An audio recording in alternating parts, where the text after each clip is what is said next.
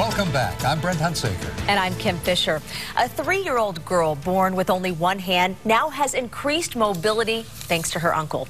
ABC4's Emily Clark shows us how this high school senior was able to build a prosthetic hand.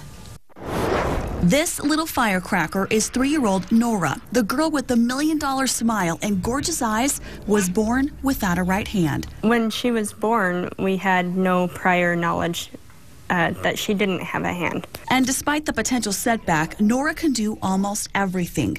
Unlock doors, ride her scooter, draw, and for anything she can't, her Uncle Tanner came up with a fix. I built a prosthetic hand. Tanner and Nora's parents saw a story on TV about a group in South Africa making prosthetic hands for kids who need them there. So they got the plans from the internet, and Tanner got to work. I got a hold of those, and I got the finger designs and everything else I've built to fit my niece. That might seem like quite the undertaking, especially for a senior in high school. And while it was, this guy has always had a gift. Since I was like a little kid, I've always liked building stuff. I was like the duct tape guru. Using those talents and equipment in his engineering classes at Harriman High School, Tanner built what Nora calls her robot hand. Robot hand. Giving Nora 5 more fingers, an entire hand. We built it so that when she flexes her wrist down, it pushes the fingers down like that. Tanner won science competitions for the robot hand, and he will go to a national competition this summer. But that's just an extra bonus. The real success, the smile on Nora's face, and the possibilities of what this will do to her life. That's what means the most. It's fun to play around with. Nora's parents hope this creation can help others as well. This is something that not only would help Nora and our family, but that it could impact others as well. And there is one thing this family knows for sure. Nora is a very happy girl whose uncle loves her so much he made her the robot hand, which they will be painting hot pink as soon as a smaller version is done. Emily Clark, ABC4 News.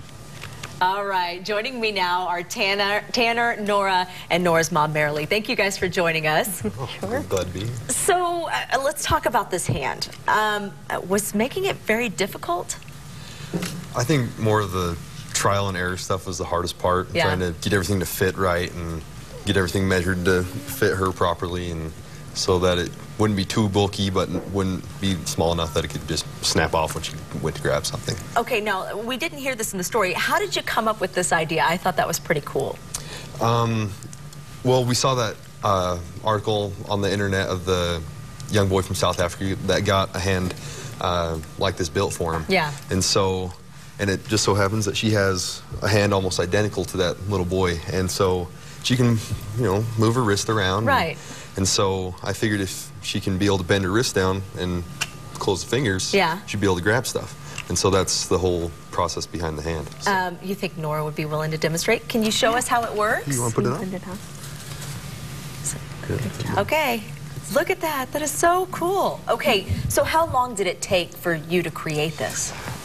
This took me about 2 months from start to finish, yeah, but this is just the prototype one. This one was just made so I could actually get it to work before I went on to build the smaller one for her. That's awesome. And so, obviously, you were an engineering student. You love doing this kind of stuff, but does it mean more to you knowing that you're doing this for your niece? Yeah, it's super rewarding. Just to see her smile and play around with it. And when we show up to her house, she's like, "Do you have my robot hand done yet?" Wait, what is that, Nora? What do you call that? Robot. I love it. Robot hand. Okay, and so you're starting to kind of get a lot of attention from all this. Were you expecting that at all? I wasn't. I was kind of hesitant at first. I actually wasn't planning on going to that science competition, and my engineering teacher at Harriman told me, he's like, "You could go far with this." He's like, "Put it in there." And so we put it in there, and my group that I had, we ended up winning. So that is so awesome. Okay, and let me ask you, what is this like happening in your family? This is your brother doing this for your daughter.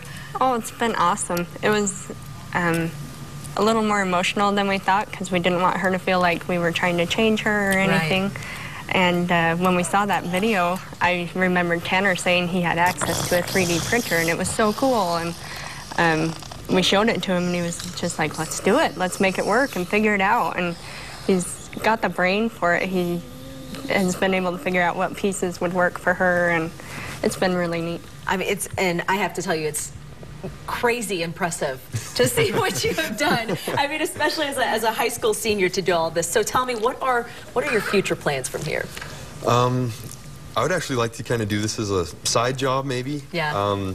Maybe not full time, but I think it'd be nice to be able to build these in the future once I can perfect them and get it to where it's kind of a flawless design. So. Well, we appreciate you guys sharing your story. It's been very touching. All of us in the newsroom have absolutely loved it. So, and thank you for stopping by today. Oh, Thanks. Pleasure.